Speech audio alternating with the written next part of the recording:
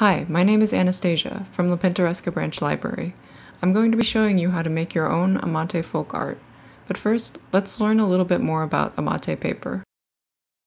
Nearly 2,000 years ago in ancient Mexico, Amate paper was used by the Aztecs to keep records and create codices. Codices were used to tell stories, making them some of the earliest forms of books. Amate paper is traditionally made by harvesting the soft inner bark of a fig tree,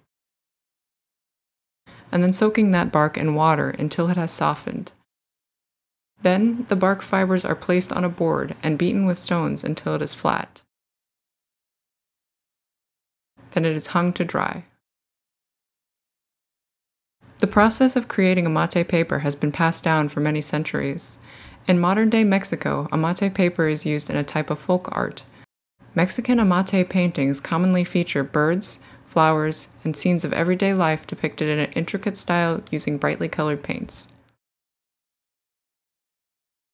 Today we will be using paper bags as our Amate paper.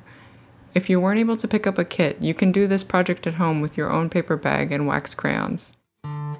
Use a template or draw your own designs onto the paper bag.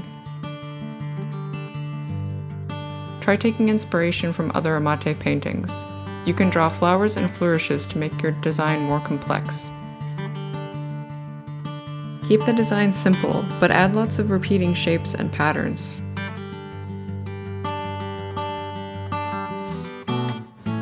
Once you have your design, you can begin coloring it in with your oil pastels.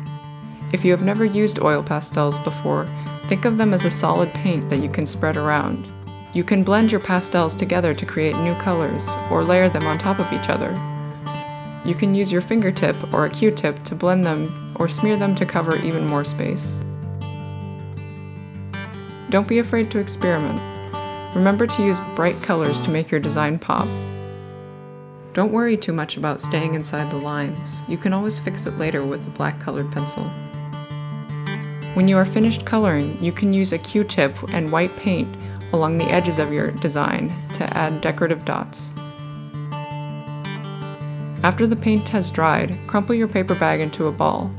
Then carefully unfold it and crumple it again. Repeat until you get a texture you like. This helps us to create a texture that resembles the roughness of Amate paper.